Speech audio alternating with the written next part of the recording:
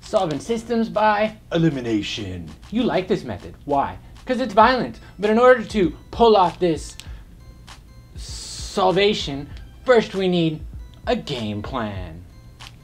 We're going to need a game plan. First, we're going to get our two equations in standard form. Then, we're going to find additive inverses. Then, Then, back sub to find your point. Okay, now that we got the game plan set in place, let's go ahead and hit an example. Oh, first I want them in standard form. Are they? Yes, my variables are on one side, my constants are on the other. Then I need to get additive inverses. I need to pick a variable to eliminate. Here, it appears it's going to be y. Why? Because they already have additive inverses. Additive inverses are the number that when added to the number, the sum is none. Yes, here I have a positive y and a negative y. So now that we have additive inverses, we can add them. Yes, straight on down, 6 and 3, that gives me 9x. Y and minus y gives me no y, the desired effect. Yes, and then this is 9, fine. Finish him. I want to divide both sides by 9, this side by 9, that side by 9, and it turns out my x is going to be 1, fun. Now I want to take that value and substitute it back into one of the originals. Which one? I don't care. You want to put it in 1? You want to put it in 2? I think we may put it into 1. Why? Because our numbers are nicer. They're smaller. So then we're going to sub x equals 1 into 1. Okay, that says everywhere in 1, I see an x, I'm going to put a 1.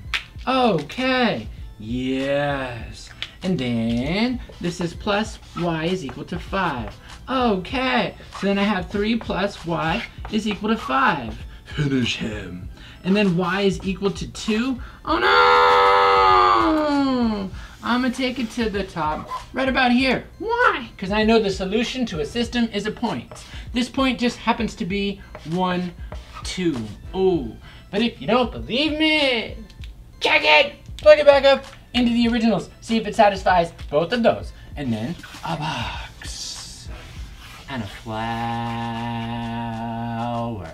Let's move on to a little more harder example. Yes. I'm up here. I have them in standard form. So then what do I want to do? I want to find additive inverses. So I need to pick a variable to eliminate. Which one? Why? Yeah, I want to eliminate y. Why? Because it appears that our multiple is going to be nicer. Yes. So how am I going to get that to be a 2? Because I want it to be additive inverses. That means the same number, opposite signs. Yeah, that's right. What you do onto one side, you must also do onto the other. I want to multiply this side by 2 and this side by 2. And when I do, I'm gonna get 6x plus 2y is a minus 22. Oh, what I do to the second equation? I didn't do a dang thing. Yes, that's gonna be 6x minus 2y is a minus 2. Add 'em. Sure. So I'm going to add them straight on down. 6 and 6 gets me 12x. No y. And then this is a minus. Wait for it. 24. Okay. Finish him. Yeah. I'm going to divide both sides by 12. Yes. And when I do this, it appears to me that x is going to be a minus 2. So I'm going to take that minus 2 and I'm going to sub it back up into one of the originals. If I was to call this one 1 and this one 2, which one of the originals do you want to plug that into? Why don't we plug it into 1?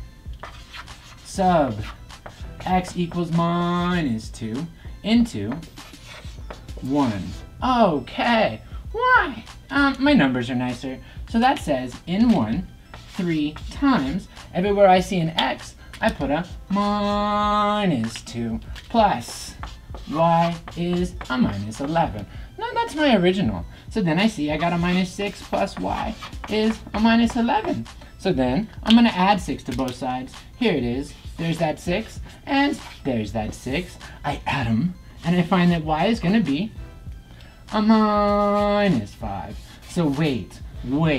What's my point? My point is a solution to a system is a point. Okay. And here this point is minus 2 minus 5. And then what?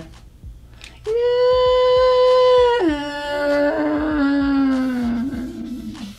a box, and a flower.